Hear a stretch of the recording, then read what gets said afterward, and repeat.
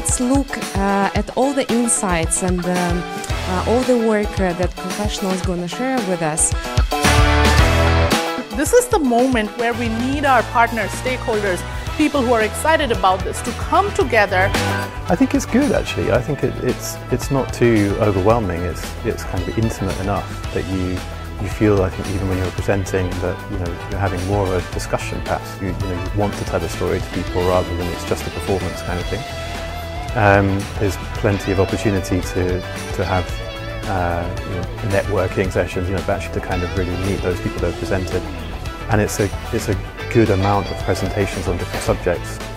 Well, it's nice. I don't know how many people there are actually, but it's nice because we have lots of networking times, and when you have half an hour with this size, you actually have time to connect. So I think it's kind of perfect. I also like the interactivity of it, because we have time at the end of each session so that everyone can express themselves and ask questions, which is nice. I liked it very much, so I like to be together in person. I'm happy that we are back after the long time of the pandemic.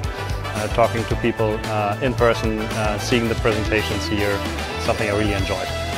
Yeah, it's an interesting mix because there are a lot of commonalities. Everyone's talking about AI, including myself, about knowledge management, new methodologies, agile approaches and so on, but it's really good to hear what other companies and also agencies think about these topics.